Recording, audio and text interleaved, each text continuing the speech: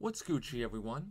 I'm going to show you guys a handy dandy way to be able to open files via the terminal or command line with Sublime. So you can open all your documents with Sublime while in your terminal, and you don't have to look for it in Sublime or a file opener structure. And this is actually pretty easy. So I've got my command terminal here, and just for you, if anyone's beginning, I'm just going to show you guys kind of a quick overview of what's happening here. So something I can really easily do is I can do a built-in command called echo, and I can echo out hi, and so that printed out hi. And so echo, echo it's named echo because anything I want it to print out, it prints back to me. And so what echo is, it's actually a program someone wrote, probably in C, that I can now use. Now, if I wanted to find out where that echo program is installed on my computer, I could type which echo. Sorry, for a second there, I didn't know how to spell echo. And as you can see, the echo program, or the echo executable, is installed in my /bin/echo, is in /bin/echo. And so that is where the computer is looking to find the echo executable. But how does my computer know how to look there? Well, the way it knows how to look there is my path variable. And what path is your path is something that you defined. It's the folders and files that your command line, your shell, looks through to find executables and commands within your terminal. So for instance, I can see my whole path, the whole variety of places where it looks by doing echo $path. This is a global variable in the shell. And it will print out all the different places, user/heroku/bin, and /user/bin/bin. That's where that is one. It's separated by colons, and so /bin is where the echo is located, the echo executable. So it's looking right through there, and then /user/sbin. So all these places is where everything looks to be able to find executables, such as you can see here. I have Ruby gems, if you know what that is, and I have other kind of default paths. So I'm going to clear that right now, but that's an easy way to see your path. And so what we're going to do now is we're going to create a link to allow Sublime Text to be able to open it from the command terminal. And what we want to do is simply we want to create a link. And the way we want to create a link from where the application, the Sublime application is, to where the one of my path variables is, or one of my path variables is looking. So the way we're going to do this is we're going to create a link. And the way you do that is with the ln command.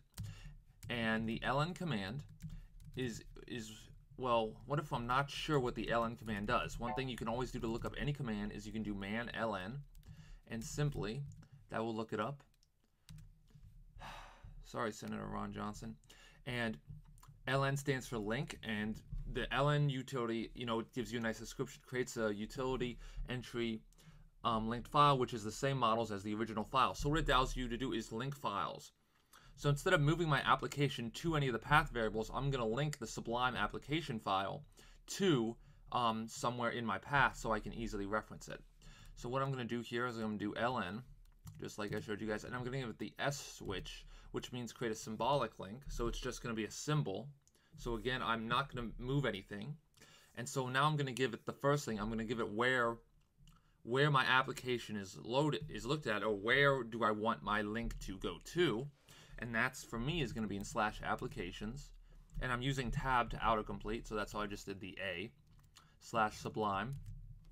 And again, I did Sublime. You could get Sublime, if it's Sublime Text 2 or Sublime Text 3, you're okay. Or for another version of text, it should be the same. Contents, and then shared support, /bin, /sblu.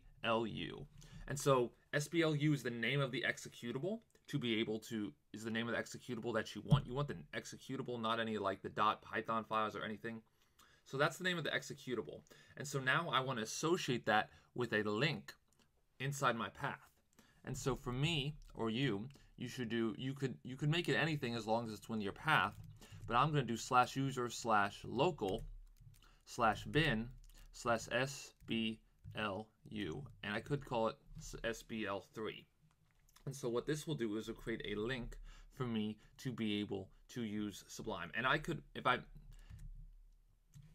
just press enter, and so that created a link here. So let's try that out. So I'm going to do SBL3, and then, well, I don't have any, do I have any text documents to open up?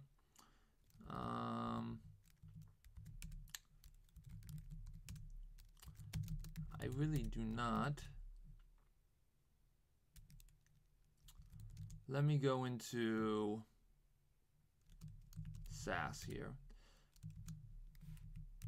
And let's see what we got here. Yeah, we got 1,000,000 files. So let's do SBL3 second.html.